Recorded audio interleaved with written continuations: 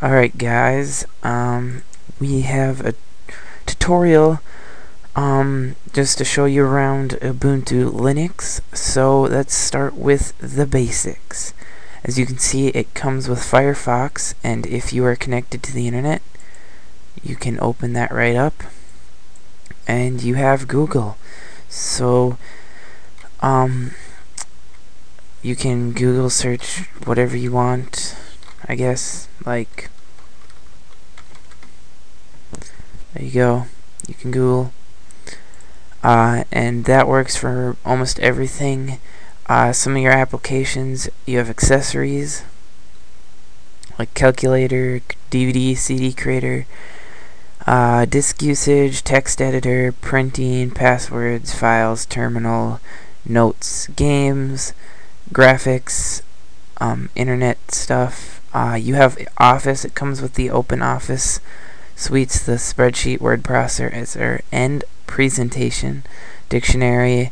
It comes with a mail client. I don't really like it though. Sound and video.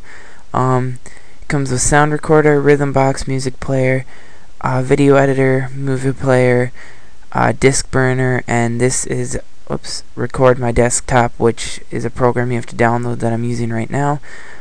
And then Ubuntu Software Center is a place for all of your software. Let's go to the next thing. You have your home folder. You can see all your stuff here. You got your desktop, your file system, network, trash, documents, music, all that. What else is in here? Your system, you have preferences, administration, help and support, and about this stuff. So let's do some basic things here, like you can do sound. Let's do appearance. So you have your different styles here. I'm going to use next wave, and I'm going to close. You can also change your background. There's a bunch of different ones here. You can add them if you've downloaded pictures. You can change fonts, and if you have a good enough graphics card, you can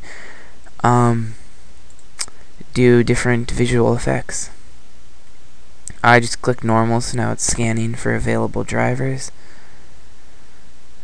We're just going to cancel that though. Oh. Whoa. Jeez. Okay.